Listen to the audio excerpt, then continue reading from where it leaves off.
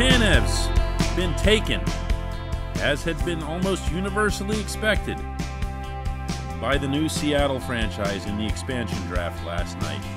And for the Penguins, now, if you will pardon the horrific pun, it's time to get cracking. Good morning to you. Good Thursday morning. I'm Dejan Kovacevic of DK Pittsburgh Sports, and yes, I just said that.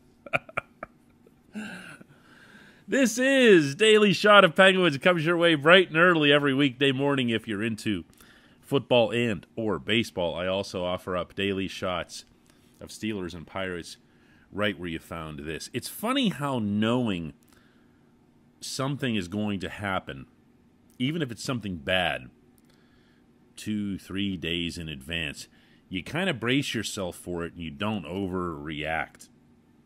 Whenever it does happen, you react pretty much accordingly with what you should. Whereas if it just dropped from the sky, whoa, the Penguins are going to lose Tanev right after they lost Jared McCann, it would feel way more, well, kind of like the McCann thing did, a gut punch. And one thing I've been trying, probably in vain, to recommend here is to back off. And by that I don't mean back off criticism. I mean back off and see the broader picture. Because that has to be what's going on here. It just has to be. I have not liked either of these moves. I have not liked losing 2 assets in an expansion draft when you only need to lose 1. I have not liked losing Tanev, period. The Penguins now have to go and get a Tanev somewhere. And by that I don't mean Chris, his brother. I mean they got to find a player like that. If it's Yoel Armia, who's a really, really good bottom 6 forward for the Canadiens before that in Winnipeg, and you can get him at a lower price at less of a long-term commitment, okay, great. But you got to go and get a Tanev. You lose McCann, it's not the same. You don't have to go and get a McCann.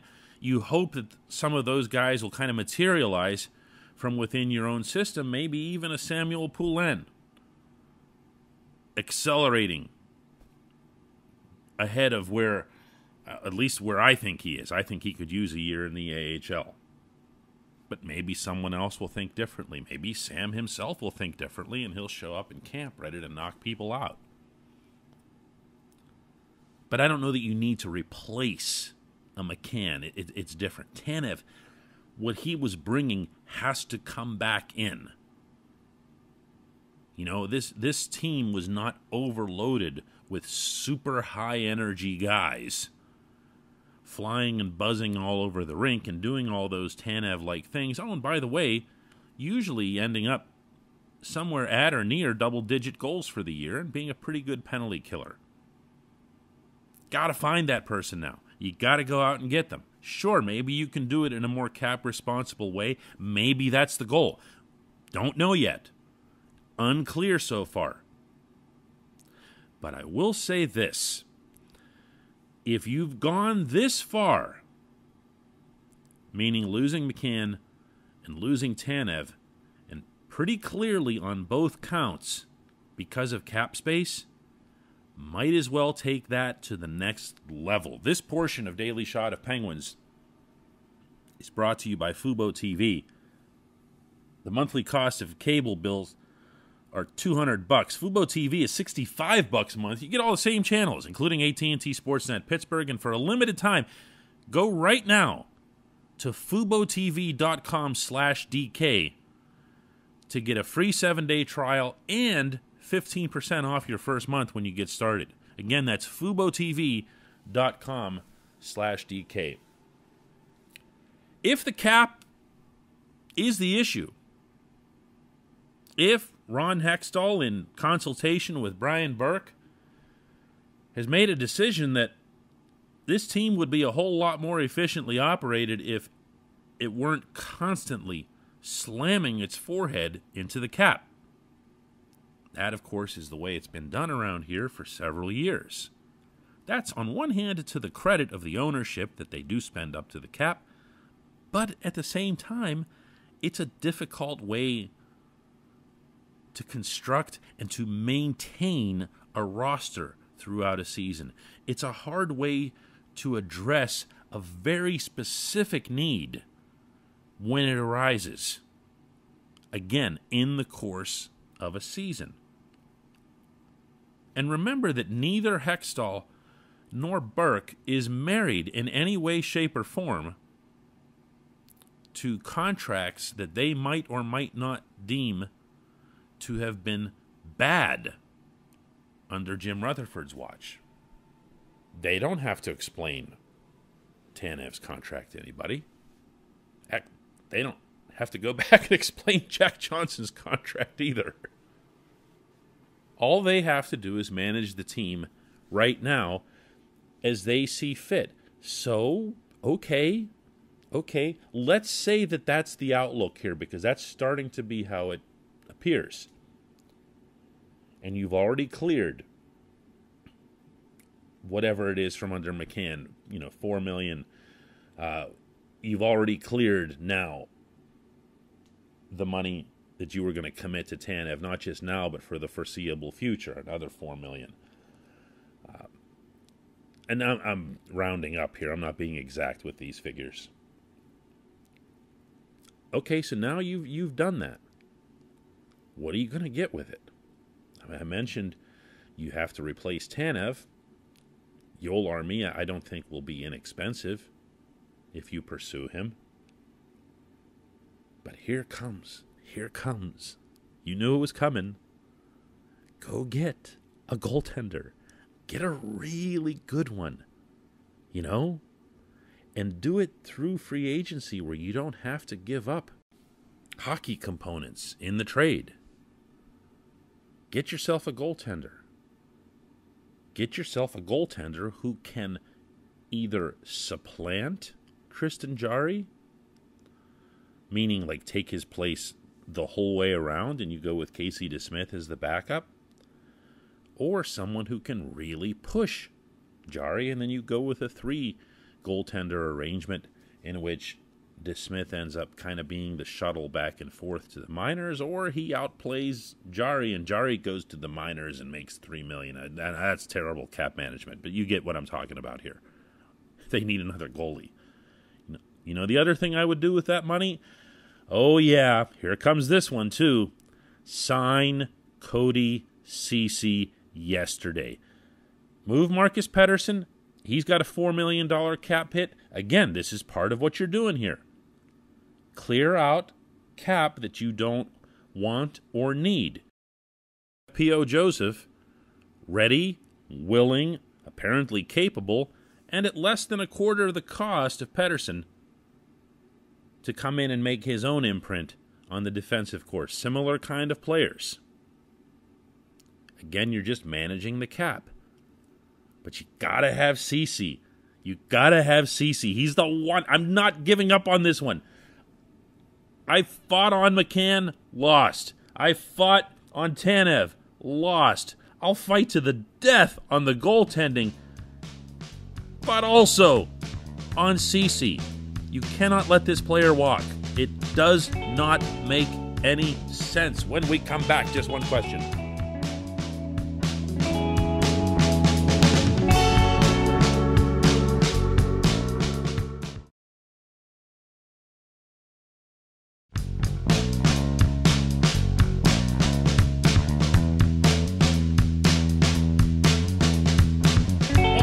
Time for just one question, and that's always brought to you on this program by the good people at the Greater Pittsburgh Community Food Bank, where they are recommitted to serving those in need across Western Pennsylvania. And when I say recommitted, I'm referring to the recent rebranding that they did. Go check out pittsburghfoodbank.org to see more of what I'm talking about, particularly if you've been a donor in the past. Find out how they've become more efficient than ever with the money that you generously contribute to the cause. pittsburghfoodbank.org.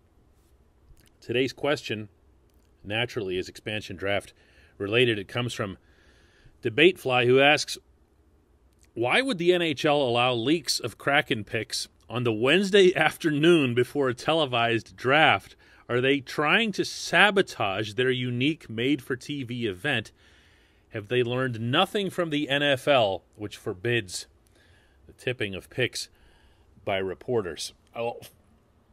For anybody who doesn't know what the reference is here, all throughout the day yesterday on social media, it became very clear and very well known which player nearly every team was going to lose, because the NHL, for some insane reason, required Seattle management to send a complete copy of their expansion draft picks to what's called Central Registry in Toronto. Well, they got these names, and the names started going out to different places, to players, to agents, to teams, whoever, just to find out which player was going where, and so they could begin making appropriate adjustments to their lives. Well, it could have waited. There's no way that stays secret.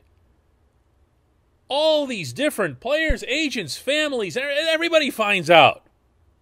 Everybody finds out. By the time poor Ron Francis is standing at that podium, his whole team's already known, like 8 hours before the event. For this market, for Seattle, to put up $650 million to all build toward this one magical day and to have it blown up by a bunch of tweets in the afternoon is just the most NHL thing ever. But you know what, Seattle? Welcome to the NHL. That's your first real experience with the Garage League, because that's how they would conduct business. Now, I want to clarify a couple of things that you said, though, here. You said, have they learned nothing from the NFL, which forbids tipping picks by reporters? The NFL doesn't forbid the tipping of picks. If a reporter finds out, if I were to find out that the Steelers were taking Najee Harris, whether that's 2 minutes before they announce the pick or 2 weeks before they announce the pick, I'm not forbidden, there's no such thing, from saying who did what. But there's nothing to stop the league or the team from keeping it a secret. I'm going to repeat here that I don't get the impression at all that this is what anyone in Seattle would have wanted, least of all Ron Francis and the upper management there. They're trying to build up this event into a crescendo after years and a gazillion dollars and the renovation of the Key Arena into, I think, what's going to be called Climate Pledge Arena or something like that, bought by Amazon. And all this stuff goes into it, and then it just takes one wag in Toronto to pass the names around to everybody. The NHL didn't need those names several hours early. All of this could have been conducted in-house by the Seattle Kraken. The whole presentation, the show, the placards, the jerseys, all that stuff, that could have been done in-house, and they could have controlled it. But the moment that you get this league involved in something, something's going to go wrong, and it did. What an embarrassment. Seriously, what an embarrassment for Gary Bettman, as if there can be such a thing.